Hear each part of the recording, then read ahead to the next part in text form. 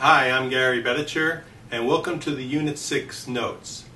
In this particular video, we're going to be talking about how you can use functional dependencies to figure out the keys in a relation. This is a really important idea because one of the things we want to do is figure out, what are the keys. Now, before we do that, we have to introduce a couple new terms here. And those terms are prime and non-prime attributes.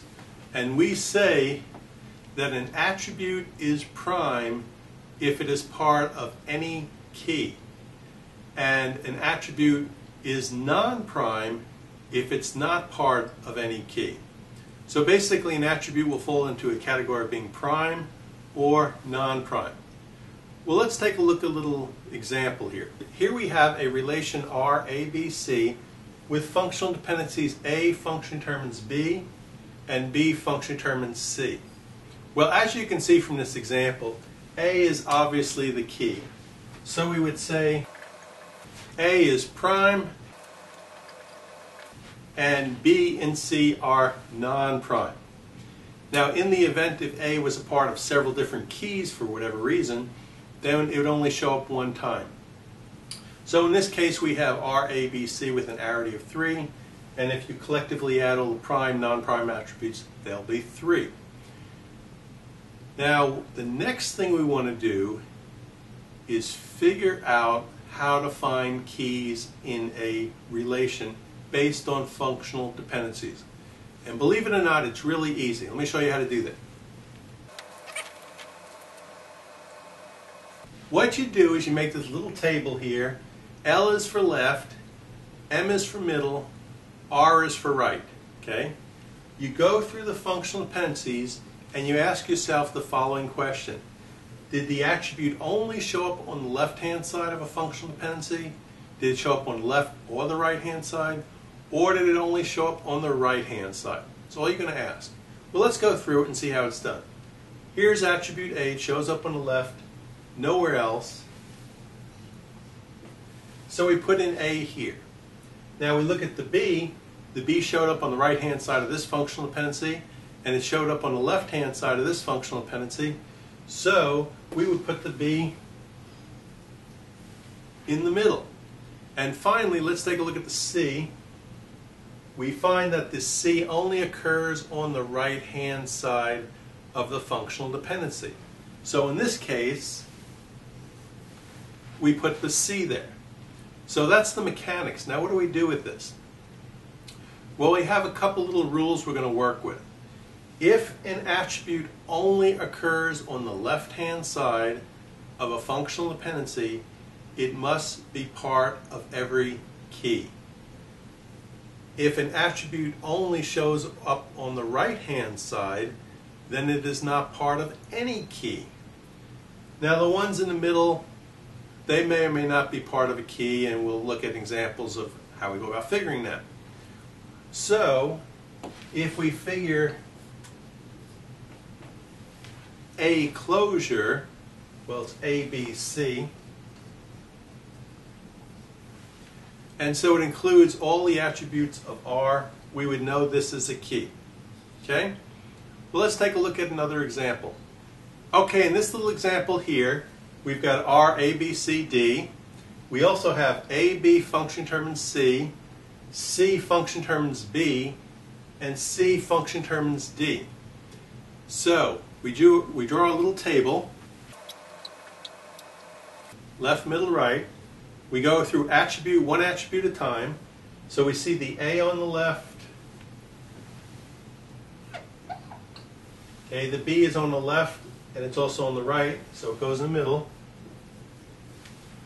The C is on the right, the C is on the left and the left, so that goes in the middle. And likewise, the D goes on the right. So it looks like A might be a key. So let's try A closure. A closure, well, by reflexivity we have the A, and that's all we have. So A in this case is not the key because it does not functionally determine all the attributes. Now what we have to do is we try adding a B. So let's try A-B closure. Well, by reflexivity we get the A-B. A-B function determines C. C function determines D. So, A-B is a key. Now here's one little thing you have to be careful of. We tried A with the B. We also have to try the left-hand side with the other middle attribute.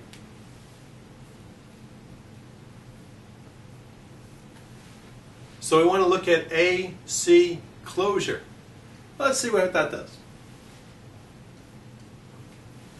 Well, we know by reflexivity we're going to get the AC. C function determines B, so we can add the B. C function determines D, so we add the D. So AC closure is A, B, C, D, so therefore AC is also a key. So in terms of our prime, non-prime attributes, we have the following.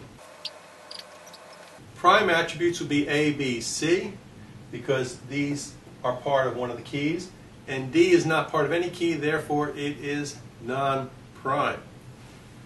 So far so good. Let's take a look at even another example. Now in this example here, we have R, A, B, C, A function determines B, B function determines C, and C function determines A. So we're going to have this little cycle going on. Now what we observe is A is on the left-hand side, A is on the right-hand side. A would go in the middle. B is on the right-hand side, B is on the left-hand side, B also would go in the middle. And finally, C is on the right-hand side, C is on the left-hand side, C goes in the middle. Well, what do we see here? We see that A, B, C are all in the middle. There's no attributes on the left-hand side, and there's no attributes on the right-hand side. Well, this is a really sticky situation. We can certainly work with it, but here's what we have to do. We have to try the attributes one at a time to see if they are a key.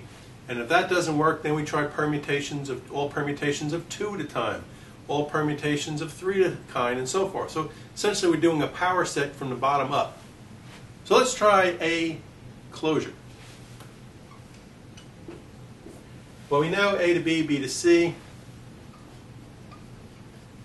A, B, C is, A function determines A, B, C, so A is a key. Now we need to try B closure. B closure also gives B to C, C to A, A, B, C. So B is a key. And finally, when we do C closure, we also get A, B, C. So A is a key, B is a key, and C is a key. Now, what that leaves us in terms of prime and non-prime is the following. Prime attributes would be A, B, C. Non-prime is nothing. Okay? So it is possible to have all the attributes being prime and no attributes being non-prime. So, to sum up, here's what we've done in our little video here. If an attribute is part of any key, it is prime. If it is not part of a key, any key, it is non-prime. And we've seen a little trick here to figure out the keys for a relation by using functional dependencies. If it occurs on the left-hand side, it's going to be part of every key. If it occurs on the right-hand side, it's not going to be a part of any key. And if it's in the middle, we have to figure out what to do. If there's no attributes on the left, but you have some in the middle, one or more of these will be a key, and we have to try all these permutations. If we have some on the left, some in the middle, well, we try these in the left-hand side, and they may or may not work, and then at that point we might have to add one or more of these attributes in the middle. Okay, thanks a lot. Hope this helps.